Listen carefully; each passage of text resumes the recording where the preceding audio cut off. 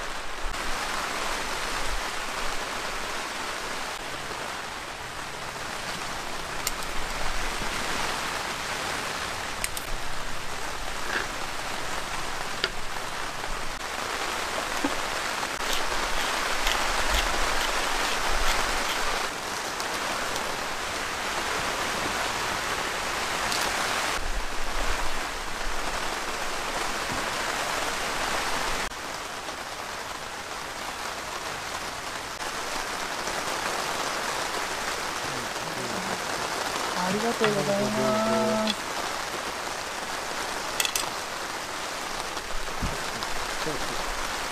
ソースが飛んじゃったかも。美味しそう。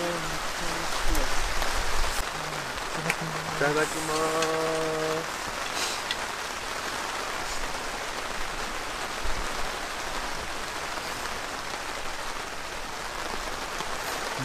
美味しい。このレモンの香りの酸味がすごくいいですね。半分ぐらいすごい。よく作るんですか、このパスタは初めて作りました。今日。それでこれだけ味決めるんだからすごいな。パスタはめちゃくちゃ好きで、めっちゃ作るんですよ。だってやっぱノルディスクとかを買い始めて、北欧系というか。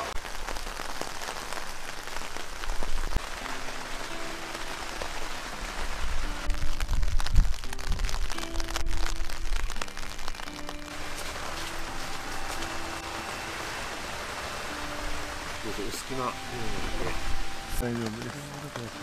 あ、すごい。ありがとうございます。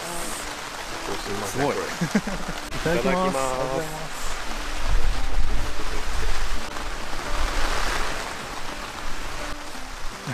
これはうますぎる。まあなんかすごい。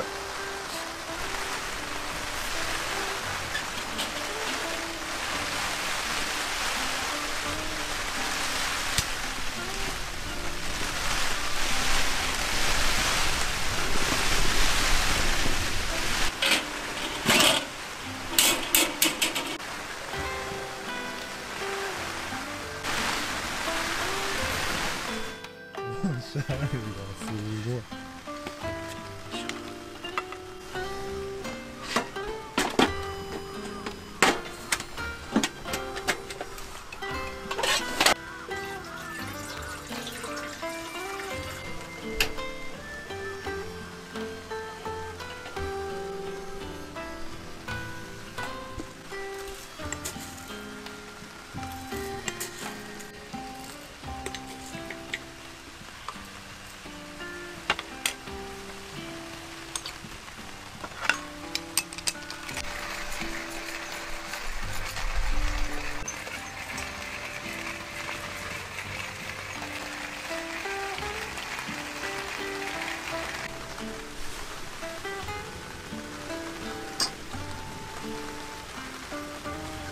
これ全体をこう温めるんですね。ですです。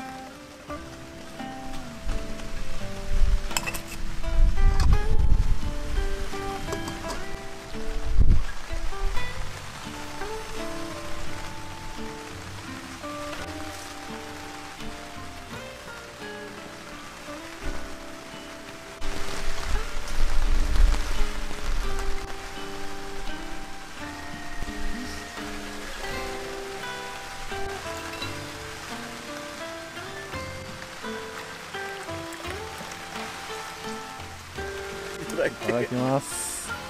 シフォンカヌレ、はい、カロングラッセで、洋梨の洋梨めっちゃ好きです。これクッキーなんで、またすごい。いただきます。いただきます。あ、どうぞどうぞ。あ、全然違うな、やっぱり。いや、2週に1回ぐらいは多分家で焙煎してるんで。1回にどのぐらいできるんですか？この1回大体200っすね。1回のカラカラで200です。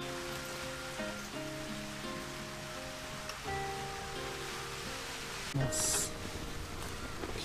ち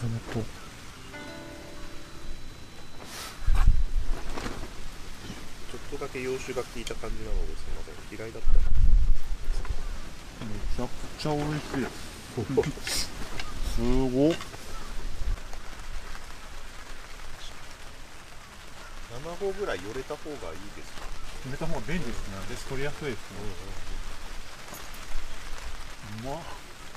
カヌレ美味しいですよ。めちゃめちゃ美味しい。う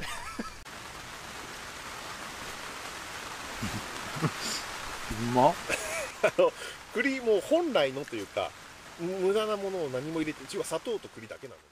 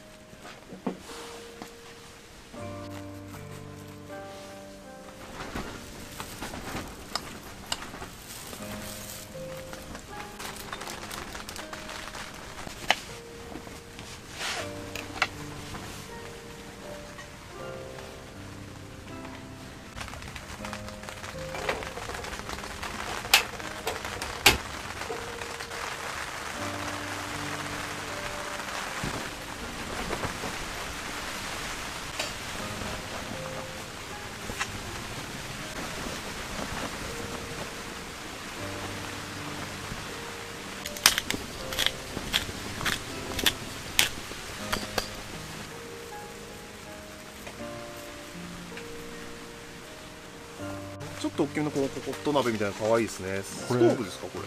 なんと100均です。これ500円。これ？はい。じゃあ本当にお疲れ様です。ありがとうございます。